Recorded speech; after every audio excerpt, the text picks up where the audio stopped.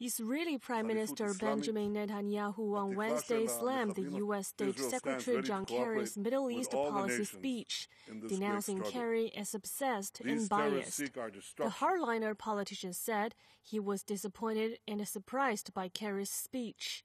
He said he looks forward to working with President-elect Donald Trump's administration to repeal Friday's resolution by the UN Security Council, which condemned Israel's continued expansion of the settlements.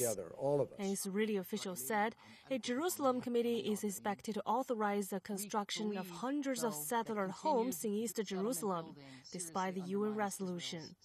Earlier in a 17-minute speech, Kerry warned that Israel's construction of settlements was imperiling the chance of establishing a Palestinian state alongside Israel and achieving peace between Israel and the Palestinians.